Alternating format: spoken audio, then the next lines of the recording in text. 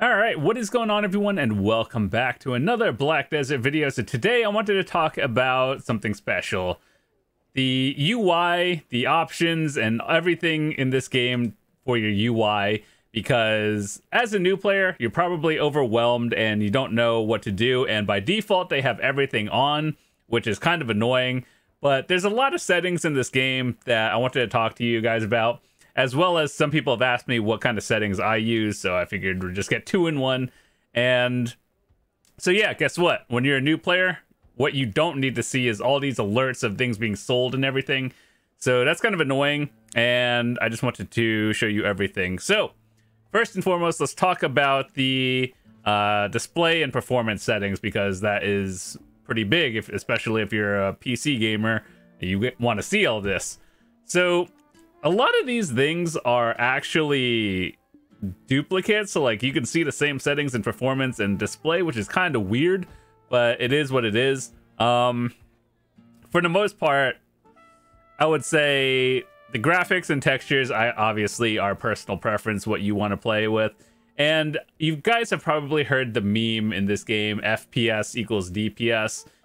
In most games, that would be a meme, more or less, but in this game, it actually is important, because like the higher your FPS, you could do more skills, and basically you're doing more damage by being able to cast that extra skill within the time. And obviously lag and ping factor into it in every game, anything you do online, but especially BDO. So anyway, so I play on high and very high with FXAA.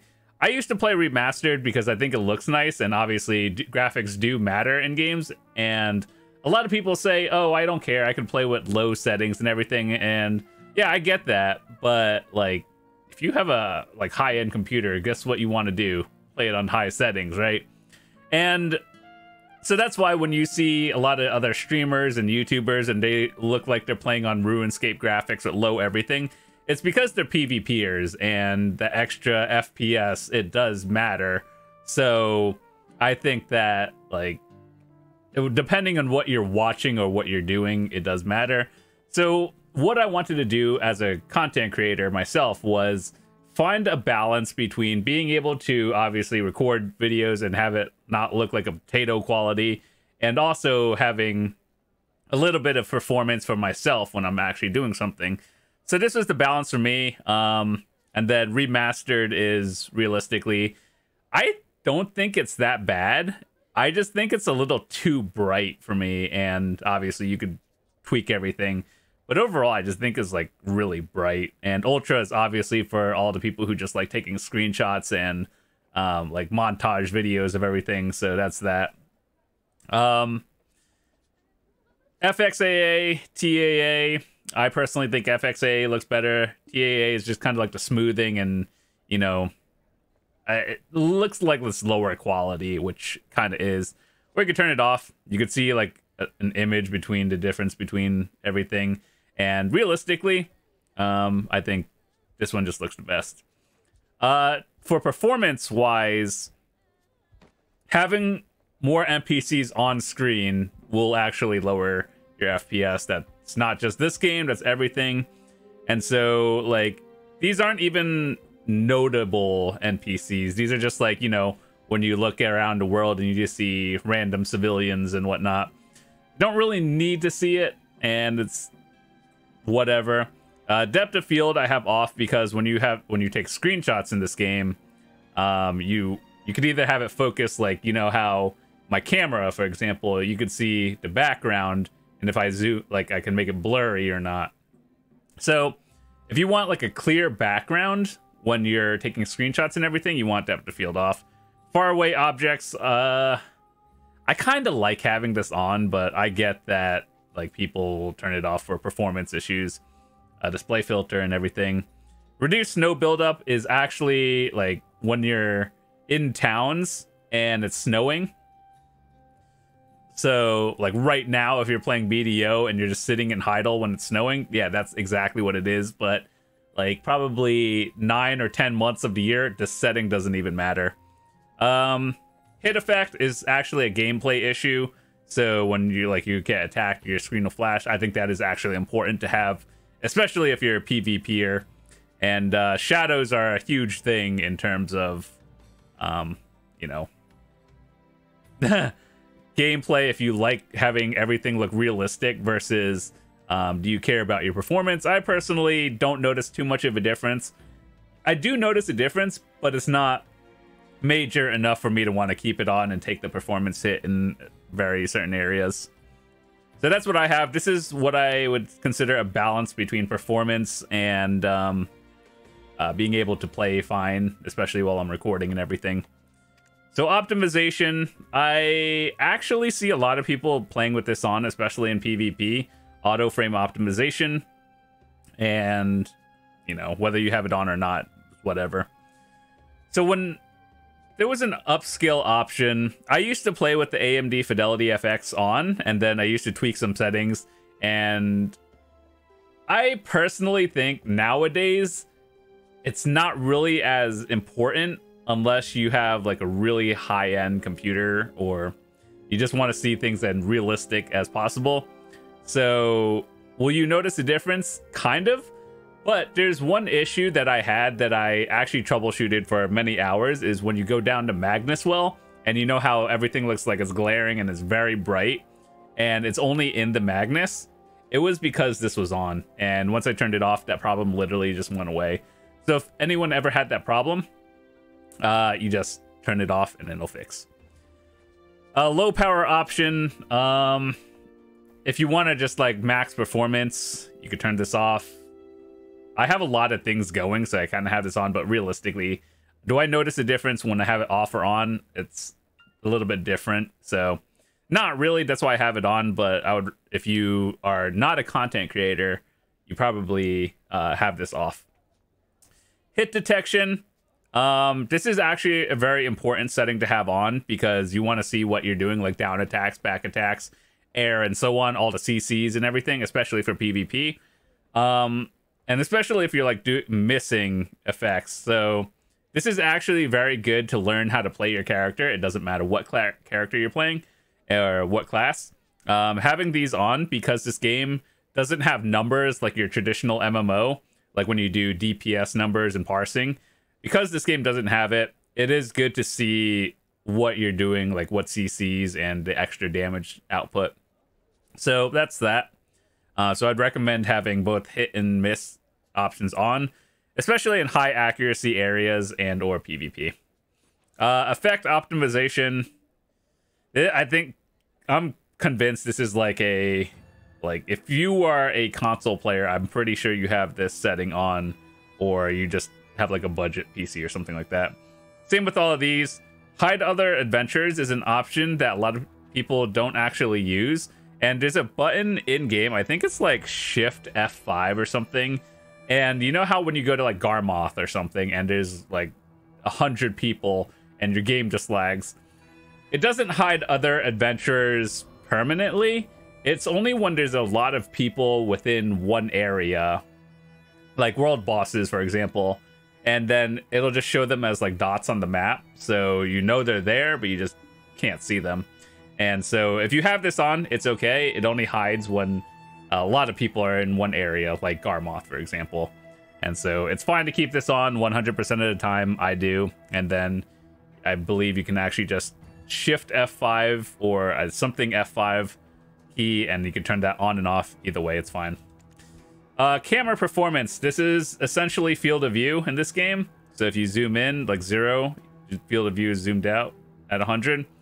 I personally would recommend everyone to play at 100 unless you're taking like, I don't know, montage videos or something, or screenshots. Simply because the more you can see, especially in MMO type games and PvP, the more you see on screen is obviously better. So I would always recommend keeping this at 100 unless you're doing something very specific where there's like no combat or anything.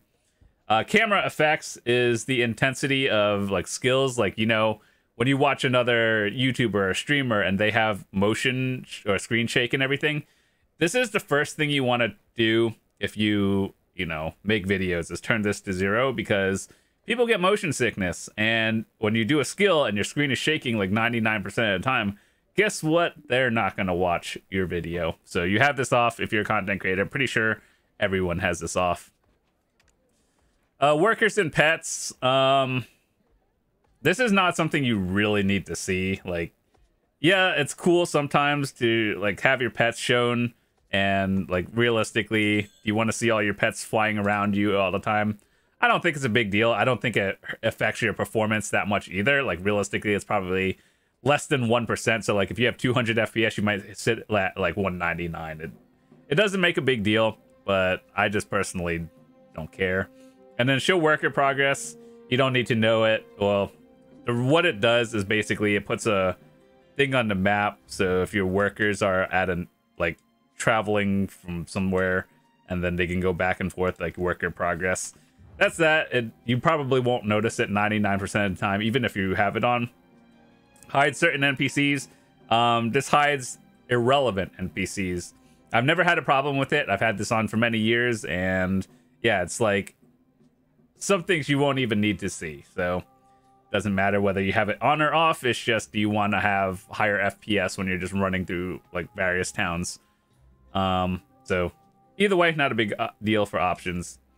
So now I kind of think it's weird how display and performance are kind of not just like one tab, because they basically duplicate everything. So this is a big one in terms of like some people get capped at like either 60 FPS, 120, 144, 240, and all so on, right? So if you want to uncap your FPS, you basically play in full screen. I play windowed full screen because one, I'm a content creator and I have to tab out a lot. And two, if you have an NVIDIA card, I think you could probably do this on AMD as well, but I don't know how. But basically you go to your NVIDIA control panel, turn off VSync, and then I think on Windows 11 as well, there's an option or it just fixes by default. I don't know why specifically BDO has this issue, but like if you want to play in full screen window and not FPS capped, or like, you know, FPS capped over there at whatever your monitor is, then you can just mess with your control panel and NVIDIA or AMD settings, and then restart your game, and then it should fix. So if you don't want to do it, usually full screen does give a little bit of a higher performance for most things. So like if you're PvPing, or you're not a content creator, you just want to play and that's all you do, it doesn't really matter. But I personally tab out a lot, so I just keep full screen window so I don't have to tab. I just click out onto a second monitor. Obviously screen resolution is what your monitor is. I personally think that for a content creator, 1440 is a very good option. Obviously I played in 1080 for a while as well, but when you play in 4K, it looks nice for you, but it doesn't really look great on video, because like you see my bars over here, you can barely see it on video. And so like if you're recording 4K and your bars are so small, people who just watch your videos are just like, what is that? What's happening? And there's just so much extra space on screen. Like, yeah, the game looks really nice in 4K, obviously, but I kind of try to balance my things for videos as well as both, you know, showcasing and performance. So yeah, that's a mix I have. So playing on 1440 is, I think, is fine.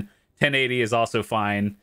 Going above that and like people playing on the different resolutions that are black barred and everything that we'll talk about in a bit is kind of weird.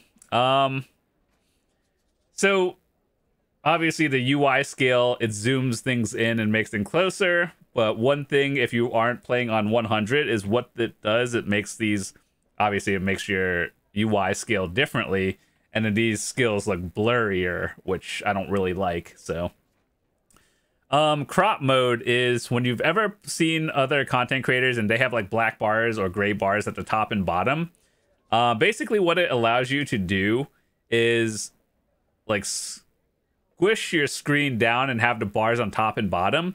It allows you to basically see further out. So like, let's say you see this little tent right here, right? If I turn that on, I would be able to see this tent looking exactly where I am with crop mode on. Unfortunately, I can't show you this because I would have to restart my game, and then just having it on for one demonstration, kind of annoying actually. So It's one thing you could play with. I think it's fine if to use, but at the same time, like, you know, I don't want black bars on my screen. I want it to just look natural, right? But people who are min-maxing performance and everything, you will see them have bars on top and bottom. So it's not bad. You actually do see more on the sides, but I don't think it's for me. Display quality, I'm pretty sure this is literally everything we just saw in performance. This is actually one thing that people are probably wondering from me. What settings and photo filter do I play? So this game actually has a lot of them. And so I personally play on Vibrance because it looks realistic.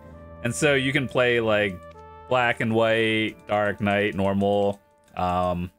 Personally, for most people, I think if you don't have any photo filter, it looks also natural as well with none.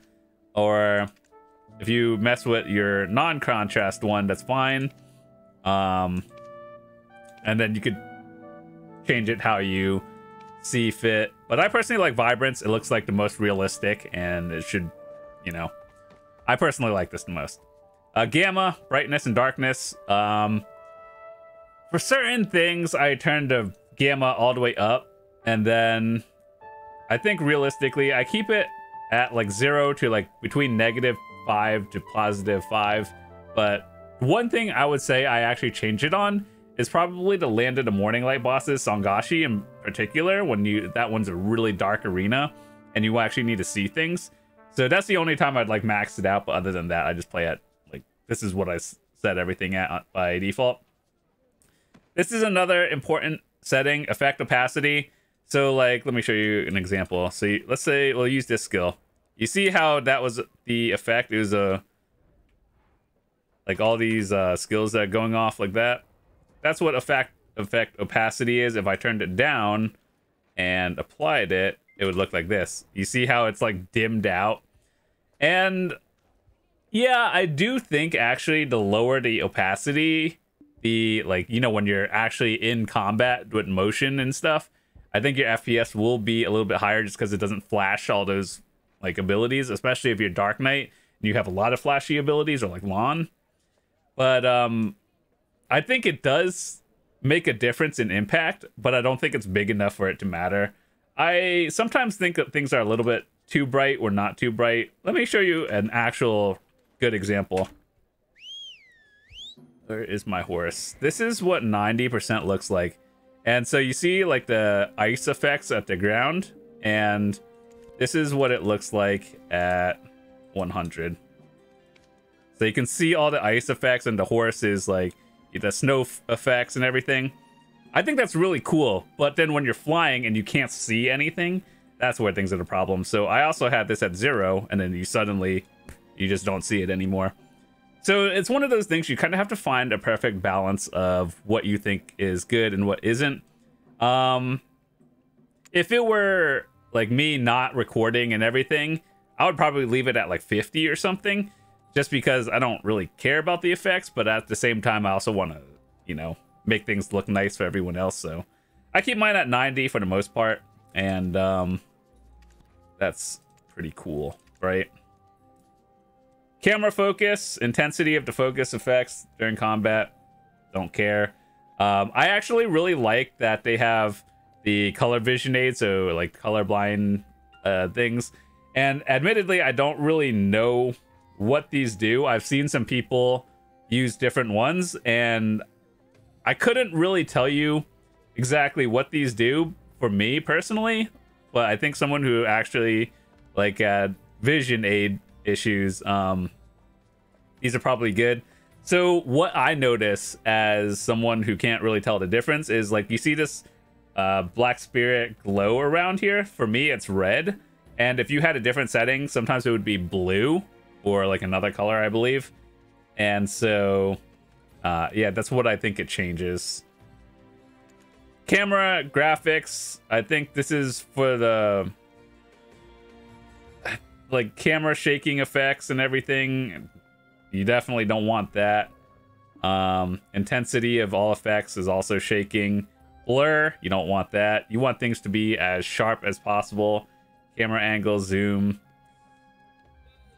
There's one of those things that is just more like personal preference. I personally would recommend, if you are planning on being a creator or a streamer, you might want to turn these off, but if you're just playing it for yourself, it doesn't really matter. Screenshots are screenshots. Personal preference. Next we have audio. All of these are personal preference as well. I personally like having all of these on, and then I'm actually glad they have a lot of different options. Obviously this is a Korean game by default, and then they have like localization and everything. So for all of you who actually play in different languages or know it, awesome. And I know a little bit of Japanese by watching anime, but like I couldn't have a conversation with you, and same with Korean. So anyway, all of these are the settings I use basically all the time, so that's what I use, personal preference. And now let's get into the general settings. These are the settings, if you are a new player, you're probably gonna want to actually pay attention to this part. So first of all, quality of life. Aim assistance. What it does is, let's say you're at or like you're PvPing and a person is right in front of you, right? It will like kind of target your ability at the nearest like enemy. So I've played with both aim assistance on and off. Do I notice a difference? A little bit, but at the same time, Black Desert is a game where AoEs are basically everything. So whether you have it on or not, will you notice it? Very slightly, yes, but most of your abilities are AoEs, so it's whatever. Combat assistance is like a little box around your screen, and it'll tell you, how do you do this ability? So I think it's very good for new players to learn how to do combos and just, you know, figure out how the skills work on their class. Obviously, as you get better and learn your class, you don't need it anymore, but I think this is a good one for new players. Separatable quick slots. This is actually something a lot of people have asked me. So you see here, like I have a lot of separate ones, and you go into your edit UI and you see how there's an eye off and an eye on or open. The closed eye means it's disabled or turned off, and when you open it, when it's white, it means that it is on. So a lot of stuff is, you know, movable, and for the most part I just keep mine default. The only things I move around are my cooldown abilities. So if you're looking at this, QS is quick slot, CD is cooldown, and all your buff lists. This is one thing I've actually brought up before at like when, you know, as a video partner, I've like talked about things I wish I could see changed or sent to the Korean developers to talk about or look at. Everyone knows if you are an endgame player, even not even an endgame player, if you are max buff or elixired, you can't even see all your buffs. And I wanted them to like make the bar bigger so you can actually see everything. But that hasn't been in the game since like, I don't know, years since the game started. So anyway, for all of you who are wondering how to get more quick slots, you turn that option on. You can move everything. They actually even have the grid thingy and like auto align. So if you, for everyone who has like, you have to have things perfectly, I would recommend turning this on, and it's really nice actually.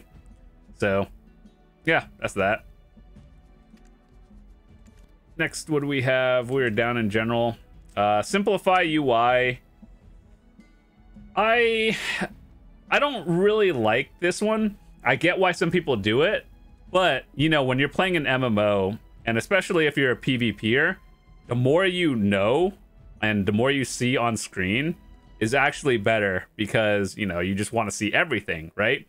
So this is why I have my like all the cooldowns on. Like, yeah, I could memorize it, but or I could just look at it on screen, right? That's why you want to see it. So I personally have this off. I would recommend most people keep this off.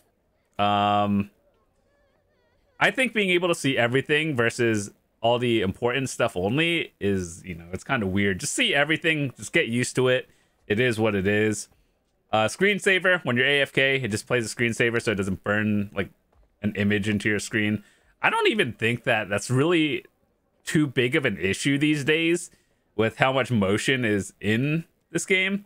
So like unless you're like AFK in the spot where like there's literally no motion, it doesn't really matter. Obviously screensavers are just kind of cool. It just like turns off your UI and then spins the camera or something. Auto call mount after a quest complete. I think they added this recently because, you know, like some people don't have permanent horse whistles, so they would have to run back to the horse. This is a very good option. Does it really matter for people who have a horse whistle? Not really, but for all of you who don't, I think this is a very good option. So the last option in the quality of life is the fonts. You ever see a content creator with like a different font and everything? They have two options now in the game, but some people have had custom fonts for a long time, and that has actually caused a lot of issues. Not to me. I've always liked the default. Like, I just got used to it, so I don't really care about changing. But for people who have had crashes more than regular and have a custom font, I know one streamer that would always crash in a Red Battlefield very specifically, and they did hours of troubleshooting, and they figured it out. It turned out to be the custom font they had, and then they reverted it to a default, and then the problem went away. So, yeah, there are ways to get custom fonts in this game, aside from the two they give you in-game. Just keep in mind, it will probably cause some issues, and if you do have it and you're having issues, that is one thing to check. I've been playing this game for a while. Trust me when I say I know a lot of things. All right, show and hide. All of these are probably on by default as a new player. Is it really good? You see over here, the show name, family name, character name, titles, guild, and everything.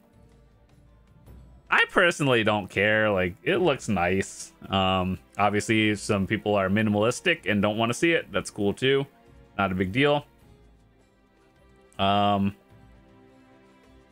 I think the important ones of here are display others' names, especially if you're a PvPer. You want to make sure you're tracking a target. And, you know, sometimes when they have ghillies, even though it says unknown adventure, that's because they have this on. You always want to see, like, a name above someone, whether it's showing the name or, like, what is it? I think, hold on, I actually have this, but I haven't used a ghillie in years. I think it just changes it. So you see how it's grayed out? To other people, it'll say unknown adventure.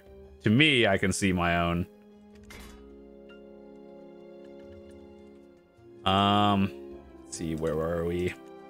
So I think displaying others' names is important. Show monster names, very important to look at, because just being able to know what our priority targets are, that's good. Enemy HP or monster's HP, obviously. Can you see improvement in your grind speed? Good. The party player member names. And if you're going to have the others on, you might as well just keep this on. Rankings are those little icons above your head. So a lot of people are just like, oh, so how do you get these? If you are top 5 in any life skill, in the rankings, like right here, if you're in the top 5 on a specific channel, you'll get an icon. I'm 4 in gathering as of right now, so that's that. Show stacked HP bar. Now this is an interesting one, actually. So if you see in other people's, instead of having 1 HP bar that goes from like 100 to 0, some people have bars in different colors. So like purple would be 5,000, red is 4,000, and so on. Kind of like, you know, just other games like Lost Ark I've seen where I just had different colors. It's personal preference. It also allows you to be able to see how much health someone else has. So if someone has a tanky striker build with like 9,000 health or something, you can actually see how much health that is in different color forms, which I think is the only good thing. But when will this be important is if you are a PvPer. Zone changes, it really just depends on how alert you are. So when you're changing zones, it'll tell you right here on your minimap, but it'll also be like, oh, you're entering a safe zone or non-safe zone, you're entering town, kind of thing. It doesn't really matter. I don't do sieges, don't really care, so everything else is on and off. Hide pets, hide fairy. I think they're nice to have, but I personally don't care. One thing to hide is other people's campsites. That you guys have ever done the Termian Park where everyone's fishing in that one area and everyone has a tent there? That was one of those things where I'm just like, yep, I don't want to see that. And so I just turned off campsites permanently. So custom HP bar, I think this is on by default. So like you see how I have the default one and not the one that's at the top of your screen. The reason why is because when I first started this game almost 8 years ago, we had the default one. So I just got used to it over almost 8 years, and that's why I just never changed it. But otherwise, I do think the new one is really nice. So I think if you turn it off, you just get the default, or I guess you have to save it, but whatever. I just like playing with the default until they change it or make it different. So yeah, that's why if you're wondering why I have the old one, it's because I've just been playing this game for almost 8 years. Hit detection, this is like the exact same thing we looked at in performance or display. Defense icons, this is very important to have. It helps you learn like what your skills do. So if we look at this picture, the one on the far left with the red like hand cross thing, that's invincibility. The middle one is super armor, and the one on the right is forward guard. So I guess I can show you. I don't know if I can show you right now, but like it'll show you right here. Like basically forward guard is if someone tries to CC you or attack you from the front, you're not going to get like knocked down through the front. But we all know this game is kind of wonk, and you can get grabbed through everything, and sometimes people will be like slightly on the edge right here, and you'll get CC'd through it. So is it good to have, to know? Yes. Is it something you should keep on? Absolutely. Let's see, what else do we have? Are we on alerts? No, we're on this one. Talked about that before. A combo video guide. It's one of those things that just shows you how the skill works, and if you're a visual learner, it probably helps.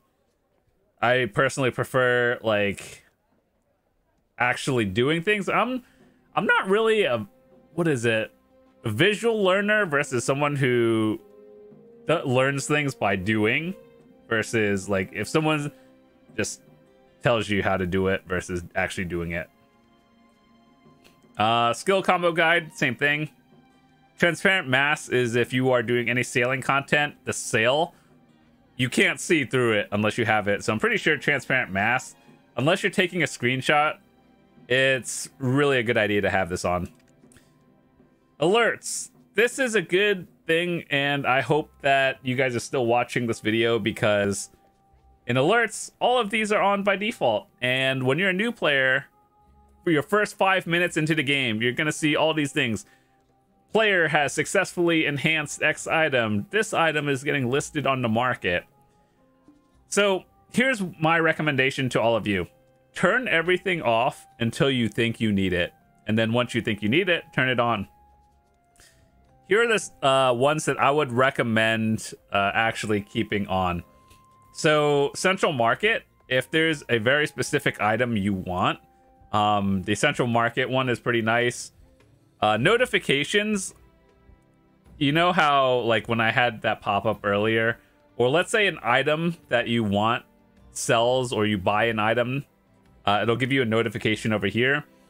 Realistically, I don't care about the notification, because there's another setting in the audio, I believe, that just like it dings, and when it dings, I can hear whether something are sold. But either way, one of those things, it just pops up at the bottom of your screen. It's nice to have, but if you're buying and selling constantly, you don't really want to see notifications like every 2 seconds.